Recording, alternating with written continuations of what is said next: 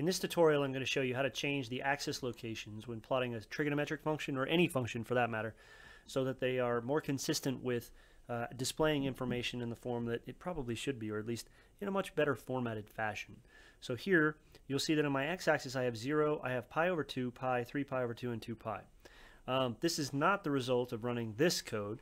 When I run this code, notice there's a close also. When I run this, it's going to write over everything. So we go from, or I'm sorry, our x-axis starts at 0 and goes to 2 pi, but we see our counting integers 1, 2, 3, 4, 5, and 6. And again, this is because MATLAB by default steps by 1. So the first thing we want to do is we want to change the location of these tick marks. So the way to think about this is that MATLAB has generated this figure, at least this plot. And in this plot, there are certain attributes that are tied to the plot, and one of those is the location of the ticks. So these little ticks are tied to the plot itself. And then the numbers, or at least the text that's displayed at the location of those ticks, those are tied to the ticks. Okay, so both of these are properties of the plot, or at least of the axis, but we're going to talk about this in a form where I want you to think about there's a figure, the figure has ticks, and then each tick has its own string. This follows an example provided by MathWorks, where if you Google MATLAB change axis labels or some form of that, if you click on the first link, there's a nice example. This tends to confound some students, so that's why we're going to step through the explanation of this. Again, they are plotting something different from what we are plotting. So we're plotting one period of the sine function. They're plotting several periods of the cosine function. They're going from -10 to 10. We're just going from 0 to 2 pi. So there are some distinctions. We'll talk about those along the way. They also generated their plot using a little bit different methodology. They created a linear space, or I'm sorry, a line space. Starts at -10, goes to 10, 200 points. We used 629 because we discretized our setup by 0.01 from 0 to 2 pi. Pick your poison, doesn't really matter.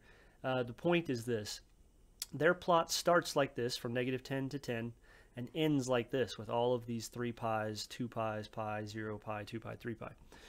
So here's what I'm going to do. I'm actually going to take the text from their example, and I'm going to copy this, and I'm going to paste it right in here.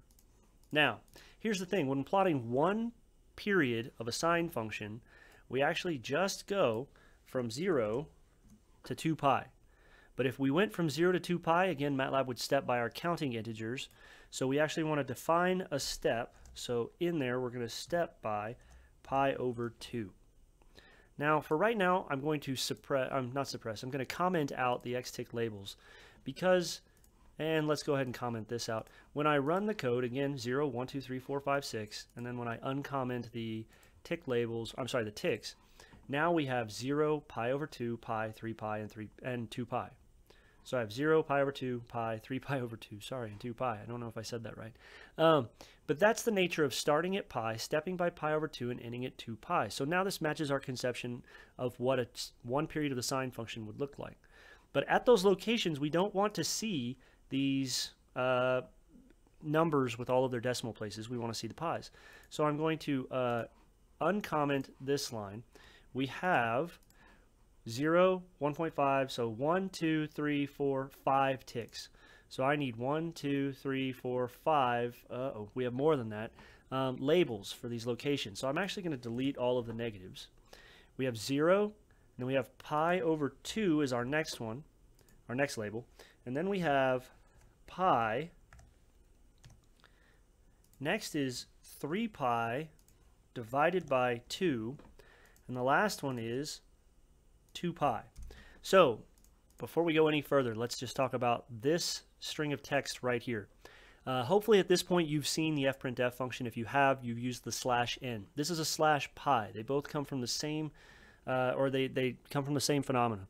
We're going to utilize an interpreter to provide us with a character or a keystroke or a symbol or something that we couldn't use using the symbols, characters, and keystrokes available to us on a keyboard. So this is basically code within code. So this is /pi. That /pi creates those pi characters. So now when I run this code, I have 0, pi over 2, pi, 3 pi over 2, and 2 pi. This is a much cleaner way of altering the axes than other methods. It also follows the tutorial in MATLAB, but I want to show you one more thing. So I'm going to go ahead and suppress this. And I'm going to prove one thing. I made the comment, oops, I'm sorry, not suppress, let's comment. I'm going to say xtick labels, and I want to create a completely different set of strings. Let's go ahead and say Monday, Tuesday, and Wednesday, and Thursday, and Friday. Okay, we had 5. 1, 2, 3, 4, 5. So now we're going to have 1, 2, 3, 4, 5.